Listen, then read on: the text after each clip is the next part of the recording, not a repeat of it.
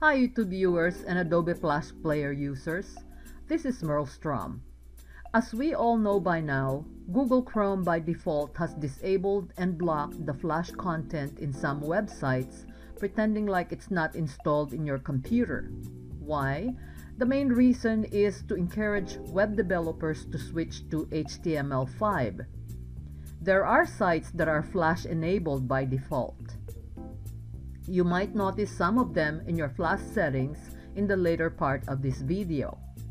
Difficult implementation and cost are the reasons why not all websites are switching to HTML5. Apparently, HTML5 has better functionality than the Adobe Flash Player and will be the wave of the future.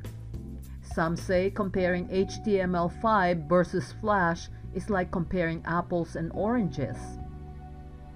According to some editorials, HTML5 video content is better on battery life compared to Adobe Flash Player. This includes battery life for smartphones, tablets, and laptops. Although HTML5 has an edge over Flash, it is a new technology and it's not universally supported as of yet. Flash has had several issues including security risk and vulnerability over the years.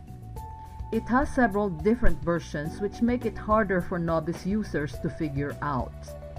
I am not going to talk much about HTML5 since the Flash is here to stay till the end of 2020 when both its distribution and support will cease, as announced by Adobe on July 25, 2017.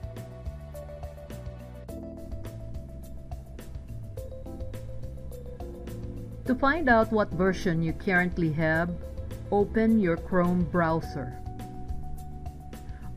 On the upper right-hand corner of the browser, left-click the three dots to the right of the star. This is where you go to customize and control Google Chrome. I'm sorry, but I can't show you the actual download process because I now have the newer version. I can tell you where to go and what you'll see during the process. Anyway, go down to Help.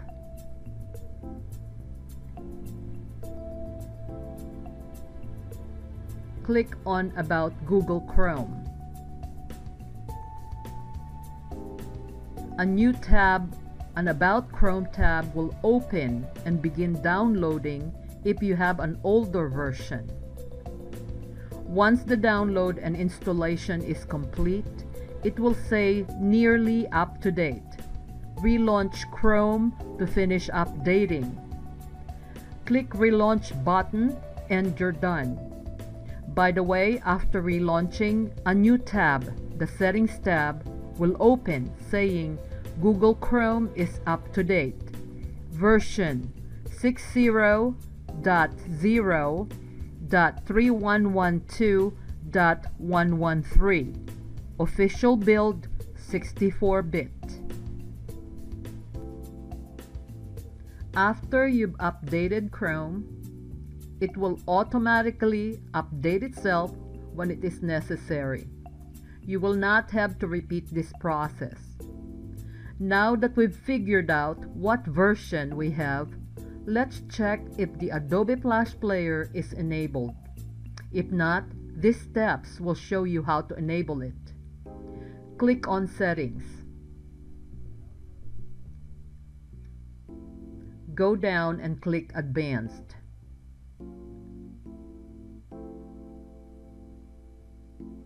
Go down and click Content Settings. Go down and locate Flash and make sure that Allow Sites to Run Flash is showing below it, which means it is enabled. Otherwise, you'll get a prompt which allows you to enable it. To the right of the Flash, there is an arrow. Left-click the arrow to see more information. Even though Flash is manually enabled, there are websites where Flash plugins are blocked. In this case, the best thing to do is to add the websites in the Allow section of the Flash settings. The easiest and fastest way is to copy and paste. In my case, I have opened a new browser ready with a website that I want to add to allow to run Flash.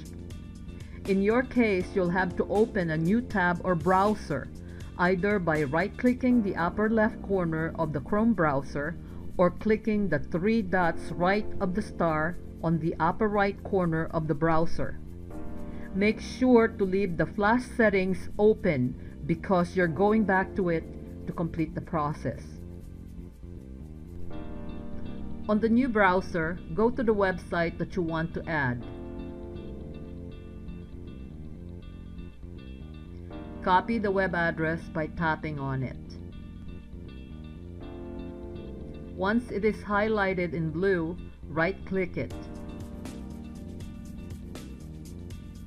From the drop-down list, left-click Copy to copy the address. Now go back to the Flash settings. Click on Add to the right of Allow. Right-click on the space provided.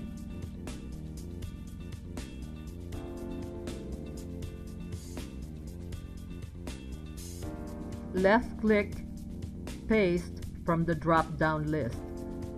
Click Add and you're done.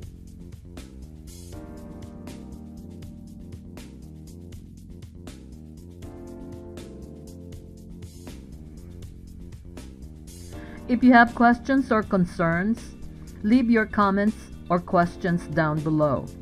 If you like this video, please click on the like button below this video screen. If you haven't done already and would like to subscribe, don't forget to do so before leaving this area. Thanks for watching. I'll see you next time.